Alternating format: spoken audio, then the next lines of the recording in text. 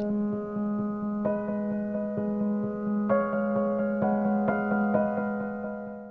this is Roy Oppenheim, real estate attorney from the trenches. I wanted to discuss today the implications of what the coronavirus is having on certain aspects of the South Florida judicial system and legal system. And specifically, I want to talk about Dade County, where the police department has announced that they will not enforce orders from the Dade County, the Miami-Dade County courts to evict people during the state of emergency, which also means that if someone is foreclosed from their home, an order asking someone to be removed from their home will also not be enforced by Miami-Dade County.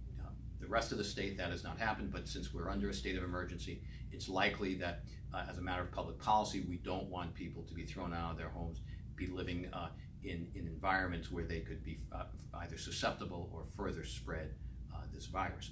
In addition, in Broward County, we're seeing that only jury trials are going to be suspended unless they're criminal trials, of course, but other civil trials that require a jury are going to be suspended during the emergency.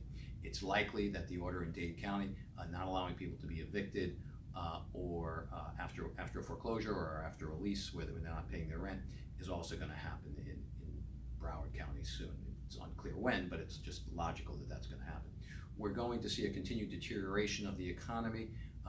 We're going to be starting a series on a weekly basis, which we'll be announcing shortly, concerning how we all as a community are going to get through this together, and some suggestions based on the fact that we have gone through something, I would say, different, less serious looking back now, but certainly the Great Recession was very troubling to all of us at the time, and I think that we'll be able to get good advice and be able to understand how this process is going to completely unfold for all of us and how we're all going to get through it. So my advice is keep washing your hands, be vigilant, don't panic, be hopeful, but at the same time, understand where we are today.